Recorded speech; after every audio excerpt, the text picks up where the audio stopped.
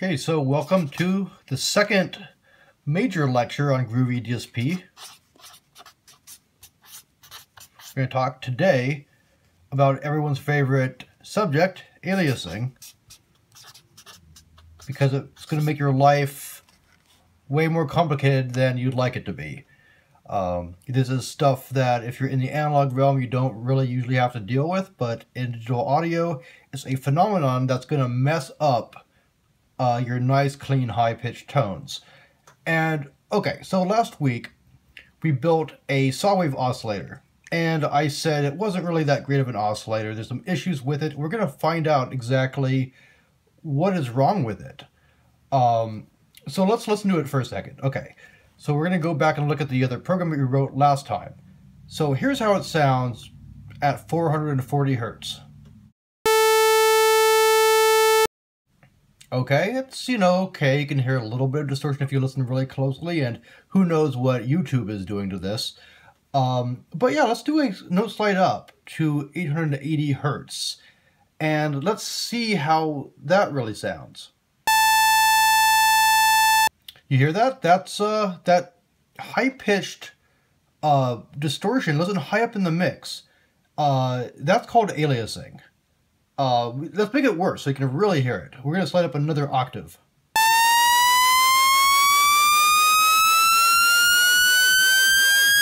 Okay, so that kind of distortion, you might be thinking, well, low distortion doesn't hurt. And that's true, but this isn't the kind of distortion that's going to sound rockin' or, in small doses it can be okay, but if you have this much of it, it's going to render the higher octaves of your synthesizer that you want to build, it'll render them useless. So we got to understand why this is happening. Okay, so what's going on here is that there's a limit. In digital audio, there's a limit to how high of a frequency you can represent, and that's directly proportional to the sampling rate. And let's see why this is. Okay, so let's take a sine wave. So play a sine wave. And remember how digital audio works. You're taking snapshots of a sound. So, if you sample this wave, 5 times a cycle or so, you're good. You have enough information to reproduce this wave. But it's kind of like a strobe light, where if you've ever seen, something spinning into a strobe light and it starts to look like it's moving backwards, that's kind of what's happening here. So let's really make this problem, really visible here.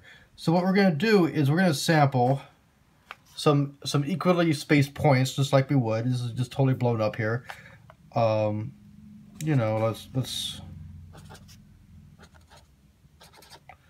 say this is going so much higher than the sampling rate. You got your snapshot here. You got your snapshot here, and here. That is not enough information to represent this pitch here, because what you're going to get, let me take a lighter pen. You connect the dots here, and this is kind of what a DAC does, right?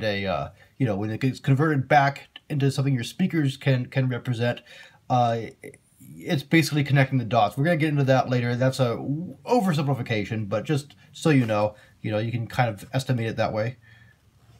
Well, what is this? This is a totally different frequency. Look at that.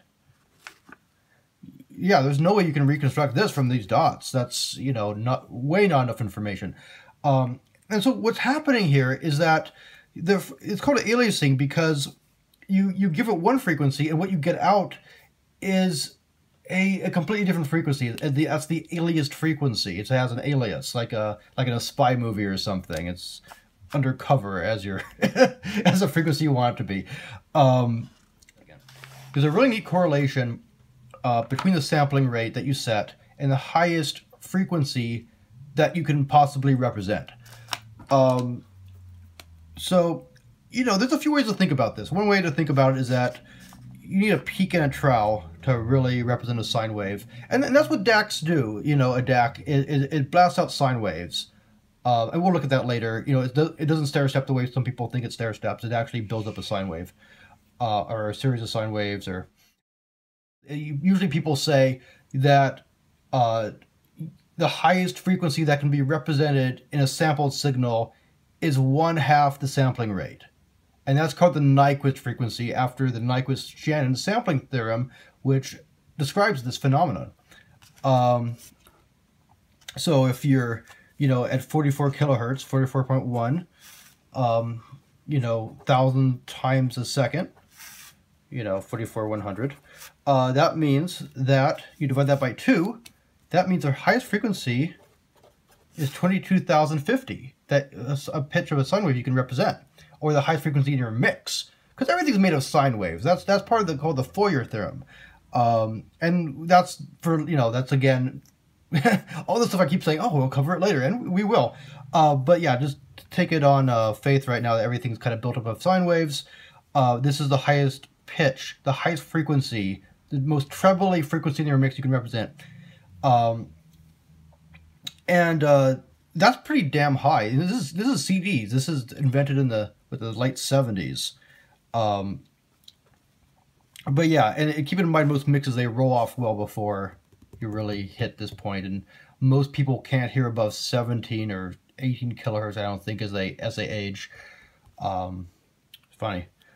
Not funny, but because I'm getting up there. But yeah, let's put this to the test. Let's run some experiments, because we're saying, it can represent these really high sine waves. And even, let's say you have a sine wave, and it's so high pitched that your samples are like, they're like this, right? They're, you're getting 2 per cycle, but they're going to be all over the map. Let's look at this in Audacity. Okay, so here we are playing a sine wave at 20,000 hertz. That's really close to Nyquist. And yet it comes out of the sound card as a perfect sine wave. And this is so high, I can't even hear it. I know my speakers roll off around there, but it's probably due to age. But yeah, look at this waveform. These are the samples. You can see the individual samples of the sine wave. It doesn't look anything like a sine wave, yet it's perfectly reproduced.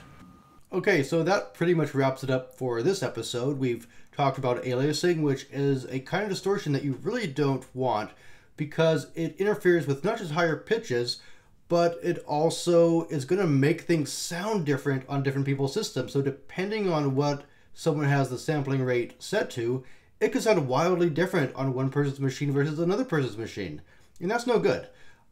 So we've identified it. How do we fix it? Well, we're going to talk about that next time, some strategies for making oscillators that don't distort in this way. Also, if you have any questions, please write them in the comments below. It's such a cliche, but there's no such thing as a stupid question. Oftentimes, if we don't understand something, it's usually for a good reason. Oftentimes we don't have the prerequisites to understand it, or we're just, somehow missing something. And it's not always the most complicated thing that you're missing. So, sometimes it's easy to fill in those gaps. So, fire away if you've got questions, or, if there's a topic you'd love to see covered, an effect where you'd love to see how this effect works, write in the comments and I'll see what I can do to cover it. Okay, so until next time, keep rocking, I guess.